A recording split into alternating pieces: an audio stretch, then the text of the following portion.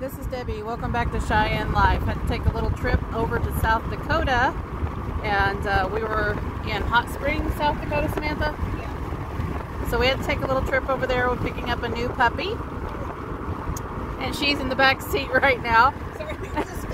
And we're just heading right back into Wyoming. We just basically went there. Hot Springs is not very far from Wyoming, but just wanted to show you some of the country out here. We've got, looks like some freshly cut hay, and looks like there's still a lot of hay available. I know that there's supposed to be a really bad drought going on right now, but I'm seeing some really good hay that has been cut out here in rolls, and they're even cutting hay alongside the road, which is unusual. They don't do that back in Tennessee.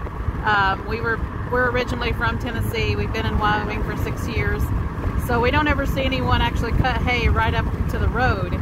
But anyway, just wanted to show you some of the beautiful scenery out here heading on our way back. It looks pretty hazy off in the distance, and I'm not sure if that's because there's forest fires going on.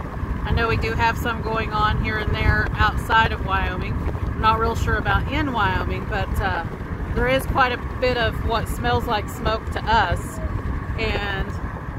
But it's just really, really beautiful out here. You can see all of the fields and everything, and we are pretty far from Cheyenne, which is where we are from now. But just absolutely gorgeous countryside. Just wanted to show everyone that. We're coming up on some cows here in a moment with a pond and some other things I'm not real sure if you can see.